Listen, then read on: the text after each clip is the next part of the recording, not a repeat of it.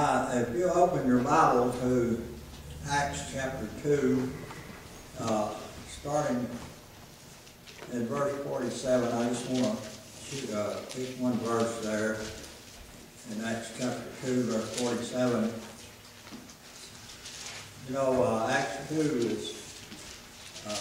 gives a right recording of the day of Pentecost, when Peter preached the message and about 3,000 souls were saved at one particular point.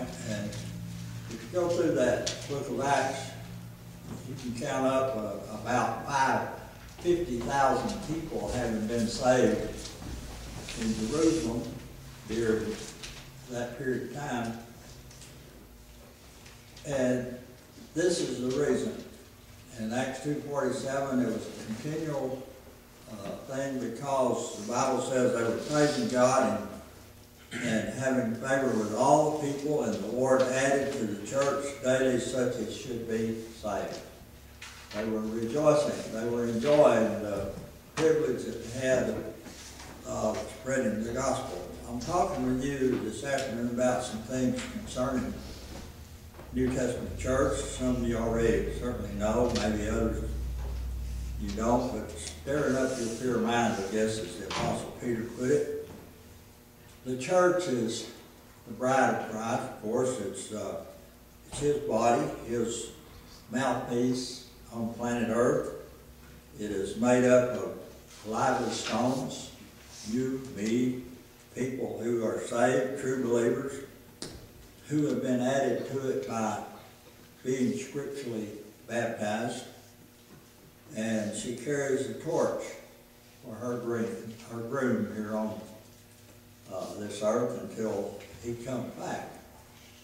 You and I have a privilege to be a member of Washington Straight Baptist Church, or whatever church you're a member of. If it belongs to the Lord, you're privileged to be a part of that and to be a part that helps to carry out his work both here and abroad. The most important thing is, in my opinion, is to know who really is the founder of the church. We have hundreds of churches in the United States. I don't know about the rest of the world. Some of them put the name of Christ on it, but if you follow their history, if you look back to time, you'll find a man or a woman started. And it's always there. You just have to go back looking, and you'll see who started the Methodists, who started the Catholics, who started the Church of Christ. The name's there. It was always a man or it was a woman. Now, if a man or a woman started the Baptist church, then it really doesn't belong to the Lord. But we have Bible proof, and I have to say, if you believe the Bible is the inerrant Word of God, that is, have no fault in it, it's God's Word, then you can look at it and study it and rightly divide it, and you can know what the church is, who started it, when it was started. And even a lot of Baptists, by the way, say it started on the day of Pentecost, but that's not true. And I'm going to share with you in a moment why that's not true. But the founder, of course, is in Matthew chapter 16, verse 18, and tells who the founder is. He said there, Jesus is talking, and he's talking to Peter, and I'm sure the rest of the apostles. I say unto thee that thou art Peter, and upon this rock I will build my church, and the gates of hell shall not prevail against it. And as Charlie constantly points out, it's important to understand words to reading. And so when we look up the word Peter, we find it's a little pebble, a little rock, a little small pebble. But when we look up rock, it comes from a totally different Greek word meaning a boulder, something that can't be changed or moved. And so Jesus is saying, pointing to Peter, you're the pebble, I'm the rock. And upon this rock, I, talking about himself, will build my church. So the Lord himself is founder of his church, and he started it while he was here on earth. Before he was crucified and ascended back into heaven. And here's the proof. If you follow with me in Matthew chapter 10 and verses 1 through 5, here's the first ones that he used to start his church. And that's in verse 1. It says, and when he had called unto him his 12 disciples, he gave them power against unclean spirits to cast them out, and to heal all manner of sickness and all manner of disease. Now the names of the 12 apostles are these. First, Simon, who is called Peter, and Andrew his brother, James, son of Zebedee, and John his brother, Philip and Bartholomew, Thomas, and Matthew the Republican. You knew he was a Republican, didn't you? Matthew the Publican. James, the son of Alphaeus, and Lebbaeus, whose surname was Thaddeus, Simon the Canaanite, and Judas Iscariot, who also betrayed him. These 12 Jesus sent forth. Well, you say that didn't say that that's the beginning of the church. Look at 1 Corinthians chapter 12, verse 28. And that's where we know that the day that he chose those 12 men, that's when the church began. And Jesus is the one. And Matthew, by the way, is not the only place that gives these 12 names. 1 Corinthians 12, 28, it says, and God set some in the church first, apostles. And then it says secondarily prophets, and thirdly teachers, after that miracles and gifts and healings and so forth. So we see from just these verses the 12 names, and that the Lord set them in his church, or that is the beginning or the founding of that church. In 1 Corinthians 3:9 it says, for we are laborers together with God. You're God's husbandry, you're God's building. In other words, he has chosen to set his church up. He's the head, we're the body. The church, the body of Christ, has the responsibility of, like a farmer, doing the work here on earth. And we are God's building. In Ephesians 2:19-21 it says, now therefore you are no more strangers and foreigners, but fellow citizens with the saints and of the household of God, and are built on the foundation of the apostles and prophets, Jesus Christ himself being the chief cornerstone, in whom all the building fitly framed together groweth unto a holy temple in the Lord. We're not to certainly get this church mixed up with the beginning of some sect. And I was talking to someone recently that said, well, I'm certainly not a Baptist. I said, well, I certainly am. And a strong believer that the Baptist church is the bride of Christ.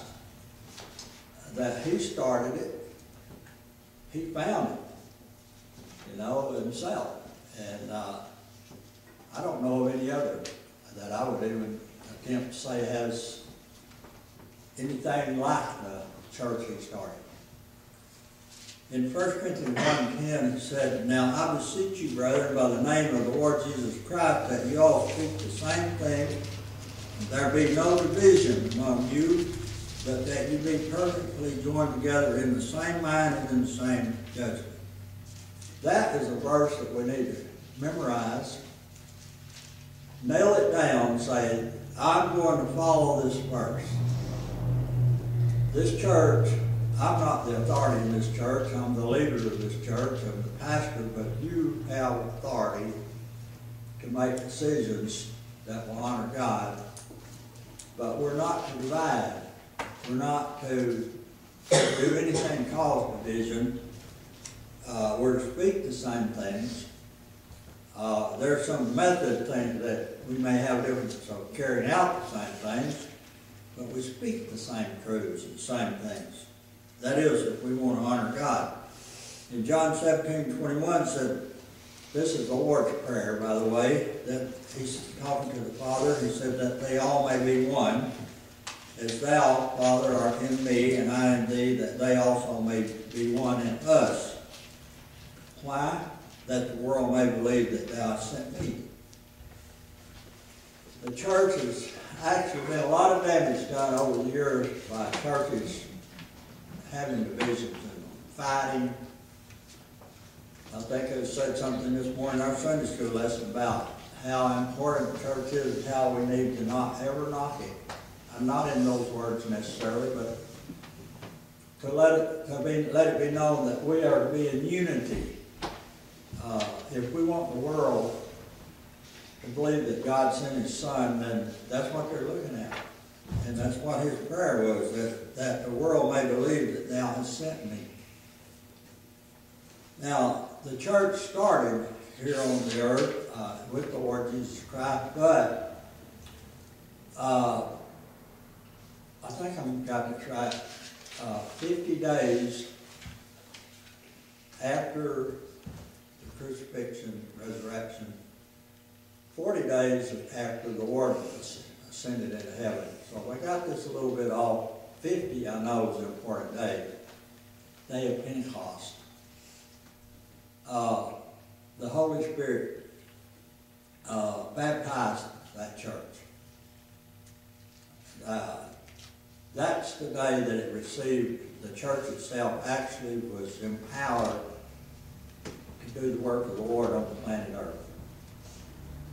And that's when the church actually began to go forward and winning great numbers of people, had won a lot. We know there was 120 in the upper room when Christ instituted the Lord's Supper. That was the church. We know they were there. We know the 12 apostles were in that group.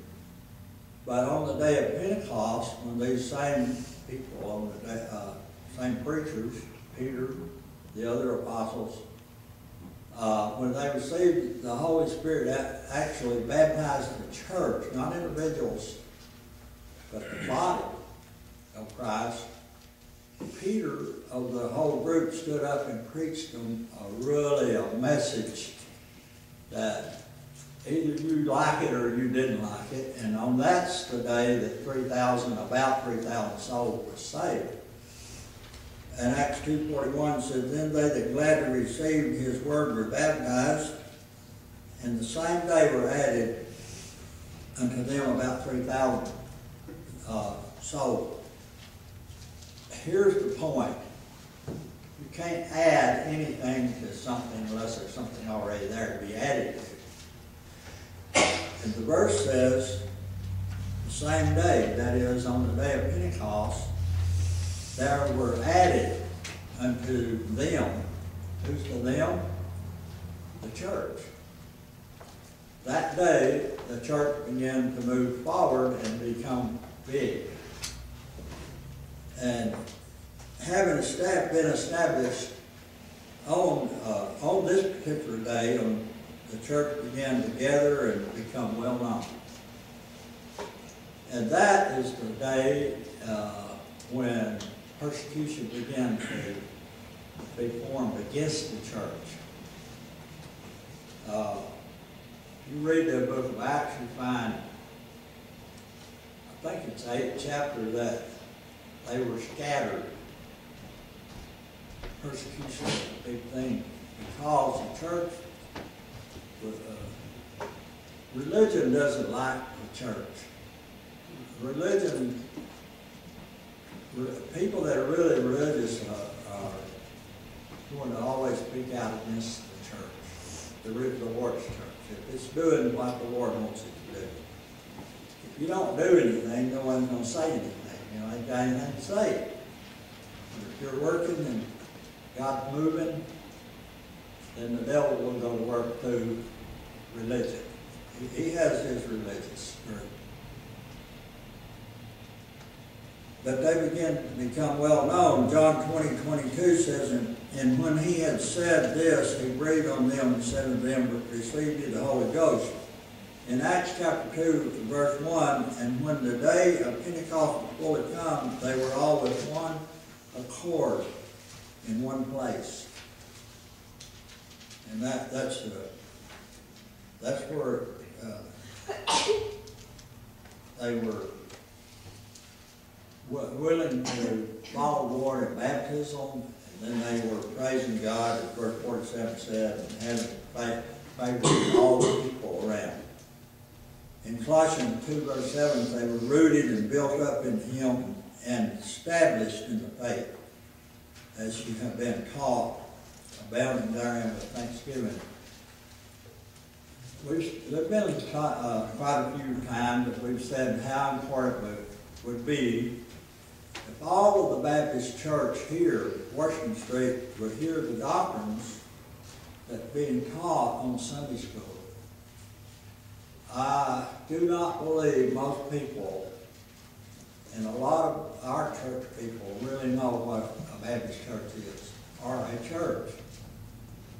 But if they would be listening and hear, they'd know the church, they'd know the doctrine, they'd know what to do, what not to do, and then you know the Bible says to know the truth will set you free, and they'd have that pleasure of freedom, knowing that they're right, and not saying, well, that's what the preacher preaches, or that's what the Sunday school teacher teaches, or so-and-so believes that's what the Bible teaches, and that's what I believe. And someone asks you, what do you believe about something? Don't tell them, well, Brother Earl believes this. That's not your convictions. You have to have your own personal convictions, or you'll be tossed to and fro by every wind and doctrine. You have to study, show yourself approved unto God, a workman that needs not to be ashamed. Charlie can't teach you and make you know. You got to get in it yourself and say, I'm going to get back into this for me. And then you will be sound. We're in the end of time. And there's a lot of teaching about universal church. And there's a lot of Baptists that absolutely have gathered and began to believe in that. Well, I don't believe in it. I know there'll be one big church one day when the Lord calls all of His churches that are here on the earth home, and it'll just be one then, and it will be well known. But when we look at the foundation of the church, we already said, the Lord said, I'm the rock. I'll build on me. There's only one article in the creed, and that's Christ. 1 Corinthians 2, verse 2 says, for I determined not to know anything among you save Jesus Christ and Him crucified. There's one thing that needs to be accepted in this particular verse is that you don't need to go tell everybody how all the doctrines. They need to know it. Make sure they know Christ and Him first. And then secondly, if you find that they do, then make sure they know they need to be scripturally baptized. Those two things are very important in their life. Not just to be saved and go to heaven, but to be saved. And baptism does also save you, as the Bible says. It's talking about the power of sin. They need to be a member of the Lord's church so they can have that deliverance from the very power that sin has on the life. Not the penalty. The penalty comes through accepting Jesus Christ as personal Savior. That takes care of the penalty. He paid it. But baptism adds you to the church, and being a member of the church has you in a position where that you can be delivered from the very power that sin can have on you. So it's important. Those two things are important, and not everything else. You know, sometimes that's what I think when you teach somebody beyond those two things first, that you're actually just putting it out before swine. It's going to be trampled on, made fun of, and so forth. So they don't even really need to know that yet. All these other doctrines, they just need to be sure they know Jesus Christ and Him crucified, and secondly, if they do, that they need to follow Him in spiritual baptism. 1 Peter 2:7 says, "Unto you therefore which believe, He is precious, but unto them which be disobedient, the stone which the builders disallowed, the same is made the head of the corner." As I said, methods may differ, and they do, is how you get something done. I was 7 and 8 years old when we lived on this one particular farm. My dad was a sharecropper, so we moved at least 4 different farms that I remember. And when we lived on this one, there was a man and his wife that had a tractor and a trailer that I guess he hauled hay as a flatbed trailer that he pulled behind that tractor. And they lived about 3 miles from this church. We lived about 1 mile, and they would come by with that tractor and have bales of hay, you know, on it. That was the chairs. And, oh, that was fun. That was the first bus ministry I know of, but we rode that trailer to the church. Time he got there, he would have a trailer load of people, you know, going to church. That was a method of getting us there. And then it changed. My dad got an old, I think it was a 41 Chevrolet, I don't know, it was a Chevrolet with knee action. I don't know what year they had those. And we could all crowd in that old Chevrolet and ride, you know. My dad didn't go to church, but he'd let my brother drive it, and one of the older brothers. And that was really a good way to go to church. You got there faster than you did on the tractor. That was another method of getting us there. Different things like that has changed over the years. Whereas many years beyond that, everybody had to either walk or ride a horse or something to church like that, animals. I mean, methods is not going to hurt anything as long as they're not ungodly. But doctrines must always remain the same, cannot be changed. As was pointed out, this morning's lesson is not, and I have to tell you, I've never ever in my 41 plus years seen any division in the church over doctrine.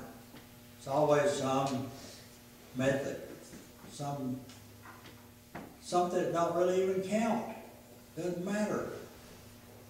But because of maybe lack of growth, kind of like kids, I've seen this over and over again, you have too, a kid will have a toy, have 3 or 4 toys right here and know nowhere, and they want that one. And they go over and try to take that one away from that one, and they start fighting over that one toy.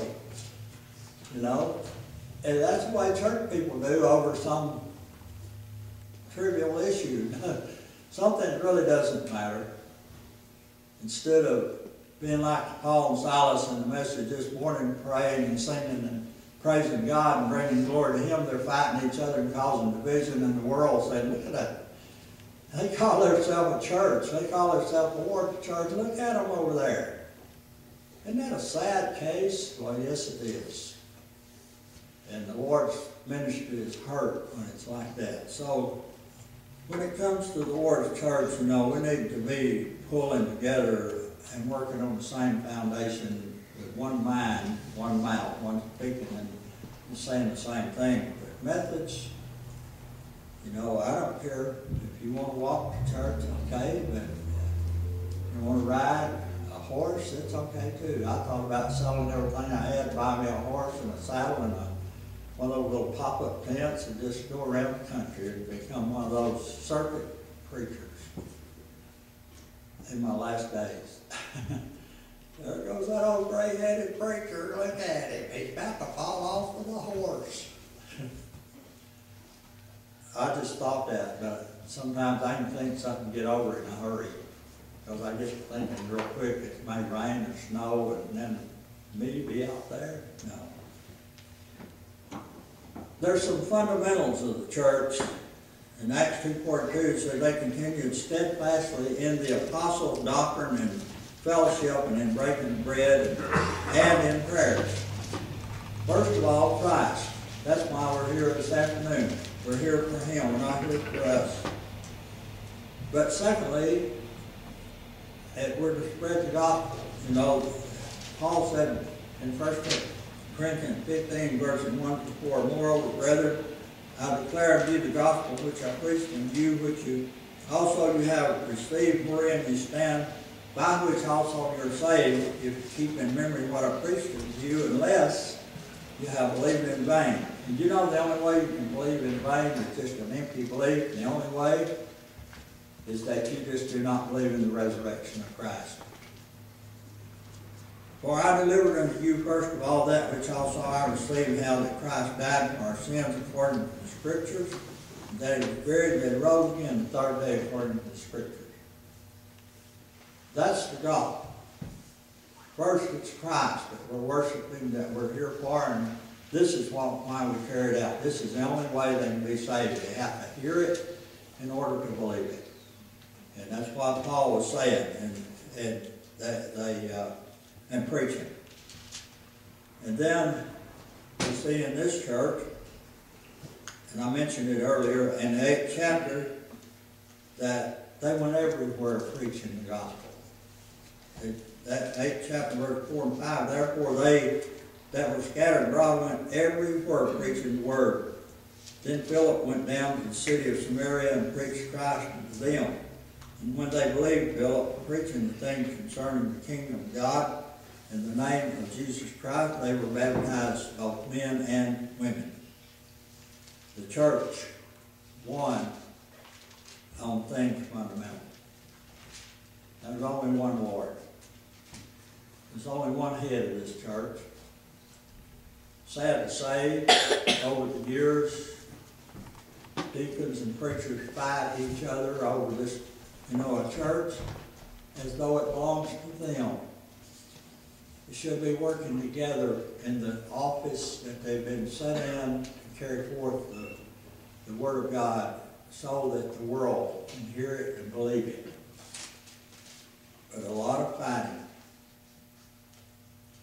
In 1 Corinthians 1:10, I read that a while ago now, to beseech you, brethren, by the name of the Lord Jesus Christ, that you speak the same thing, that there be no divisions among you, but that you be perfectly joined together in the same mind and in the same judgment. I know this to be a fact, that whenever the church votes on something, I've always tried to say, do not make it a political issue. This is not political. We believe in church authority. Whatever the church decides, I may not even agree with what they decided, but I've always said that they're the ones that made the decision. I'm walking with them. And God honors that. Moses, you know what? They wouldn't follow. They wouldn't listen to him. They spent 40 years in the backside of the desert when they could have been in Canaan land all that 40 years. What did he do? He stayed with them. He may not have, he didn't agree, but he stayed with them. That's the point. We're still one walking in the same direction. The church had a zeal. We'll talk about that in a moment. In Acts 8:4, therefore they that were scattered abroad went everywhere preaching the Word of God. they went out under the Great Commission. They were given authority. In Mark 16:15, it says, he said unto them, go ye into all the world and preach the gospel to every creature. And that's the authority that we have. Excuse me. They went everywhere, though. The apostles didn't go with them. The 12 apostles, when the church was scattered, they remained, if you read the scripture there, they remained in Jerusalem. But the church body was scattered everywhere. Which is saying, they also knew that they had a privilege and a responsibility of carrying the word of God wherever they went and spreading the gospel. And so then churches began to be formed in other areas other than Jerusalem. That's what the Lord had said before they went anywhere. He said in Acts 1:8, you shall receive power after that the Holy Ghost has come upon you, and you shall be witnesses unto me both in Stephenville, Texas,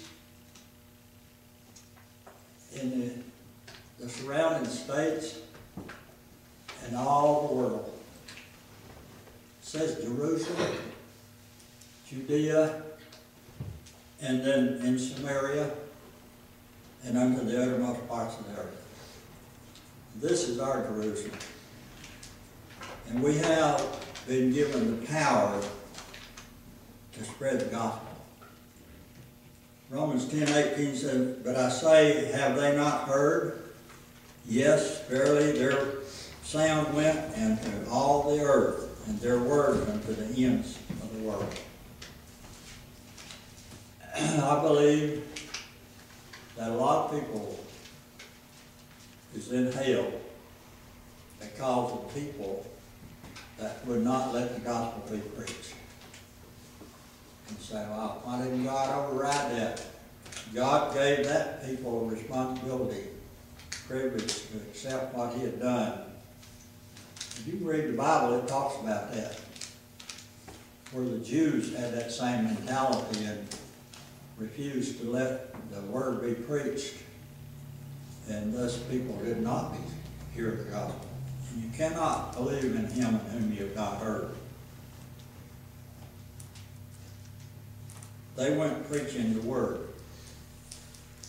They didn't go talking about the Dallas Cowboys and how much we need rain or snow or what. They went preaching the word. It's been given the responsibility. Paul said, preach the word, be instant in season, out of season, reprove, rebuke, exhort with all long-suffering and doctrine. For the time will come, and I think we're in that time, when they will not endure sound doctrine, but after their own lust shall they heap to themselves teachers having itching ears, and they shall turn away their ears from the truth, and shall be turned unto fables. But watch thou in all things, endure afflictions, do the work of an evangelist, make full proof of thy ministry. And then Paul goes on, I'm ready to be offered. I'm through. I've fought a good fight. I've finished my course. So you do the work now. Carry it on, Timothy. And they went with the blessing, even in persecution. They still saw people saved while they were being persecuted. It says in Acts 4:30, or beginning 4:3, and as they spake unto the people, the priest and the captain of the temple and the Sadducees came upon them, being grieved that they taught the people and preached through Jesus the resurrection from the dead, and they laid hands on them and put them in hold until the next day, for it was now eventide. Howbeit many of them which heard the word received, and listen to this, and the number of the men was about 5,000. Even while they're being persecuted and preaching the word of God, And here's another case where there's more saved than there was on the day of Pentecost. It says about 5,000. It came to pass on the morrow that their rulers, and elders, and scribes, and Annas the high priest, and Caiaphas, and John, and Alexander, and as many as were kindred of the high priest, were gathered together at Jerusalem. And when they had set them in midst, they asked, by what power or by what name have you done this? And it's talking about the healing of the impotent man.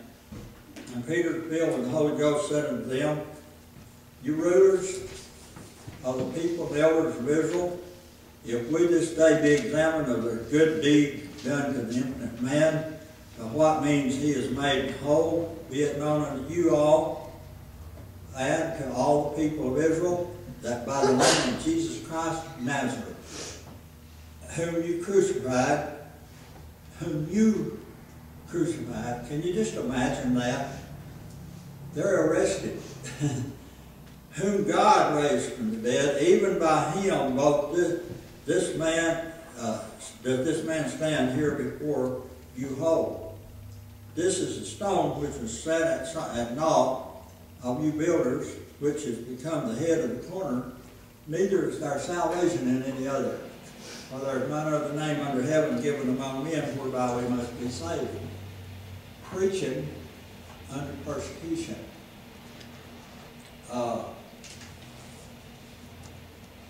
Some people don't have the courage and courtesy to stand up to the Lord like they should when they know there's only one way of salvation.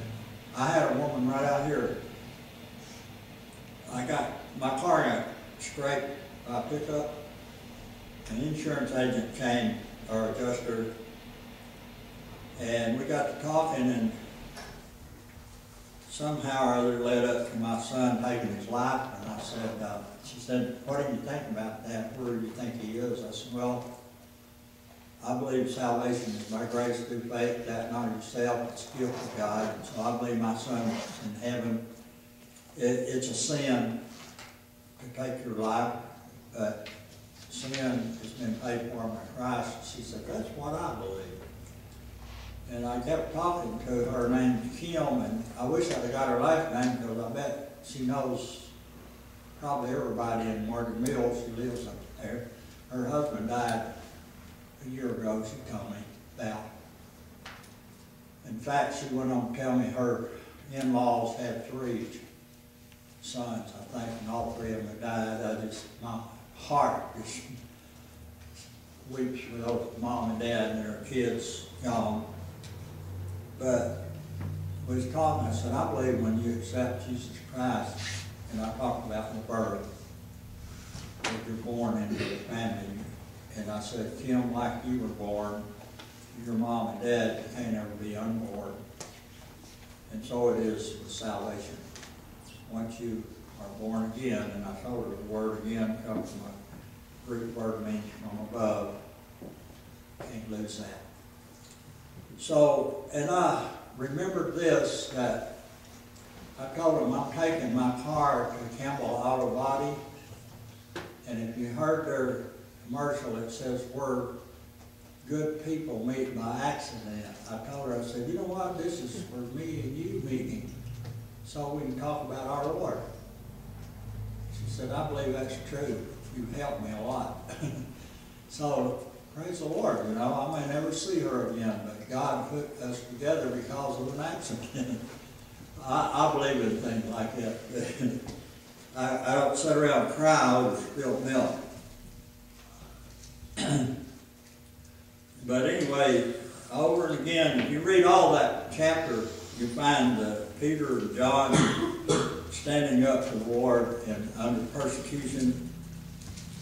It's kind of like Paul said, if I die, I die. I'm just going to preach the gospel. I had the whole chapter, but I'm not going to read it. But it's really good if you have time to read the whole chapter forward. I like always verse 12. For neither is there salvation in any other, for there's none other name under heaven given among men, whereby we must be saved. I love that verse. I love the one Jesus said, I am the way, the truth, and the life. No man comes unto the Father but by me. Then I want to go to the next point, the success of the church. In Acts 4:33, it says, and with great power gave the apostle witness of the resurrection of the Lord Jesus Christ, and great grace was upon them all. They had gone back after being released, it says, to their own company, which was the church. Prayer had been made for them, and God really opened the door for them to win a lot of people. And they were active always in evangelizing.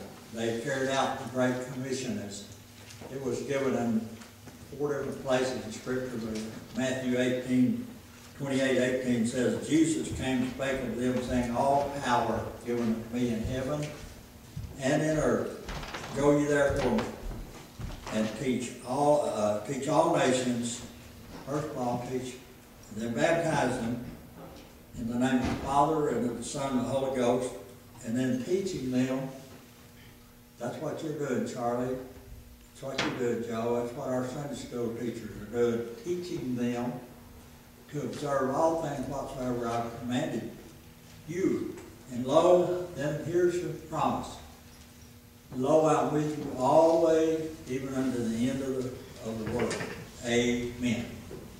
That means Jesus said that's the way it will be, and it cannot be any other way. So we have to realize that the church is to be always having the blessings of God on it instead of the candlestick removed. It must go out, teach our Jerusalem, baptize those we can reach, and then bring them in and teach them to observe all things whatever. So we've been called.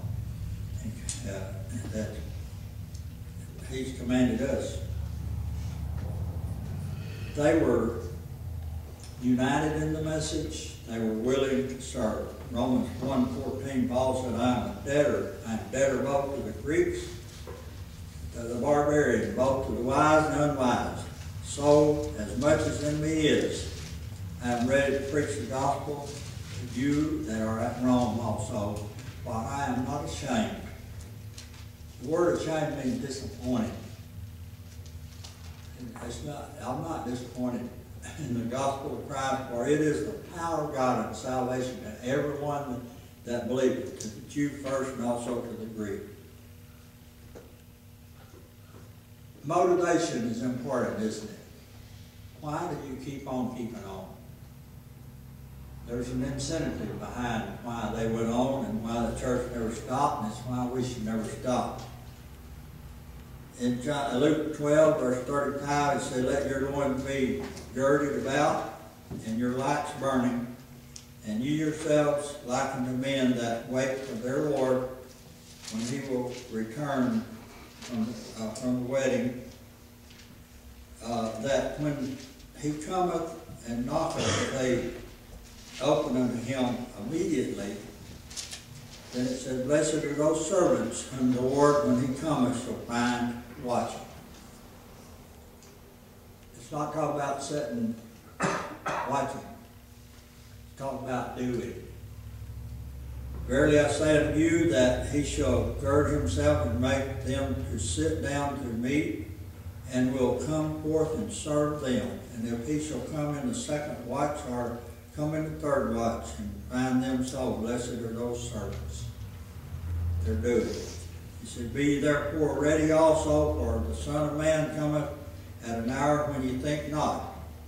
Then Peter said unto them, to him, Lord, speakest thou this parable unto us, or even to all? And the Lord said, who then is that faithful and wise servant whom his Lord shall make ruler over his household, to give them their portion of meat in the due season? Blessed is that servant, listen to these words, whom his Lord, when he cometh, shall find so doing. The doing, wouldn't it be good? You're witnessing to someone, maybe they just accepted Christ as the trumpet sounds. That's the doing.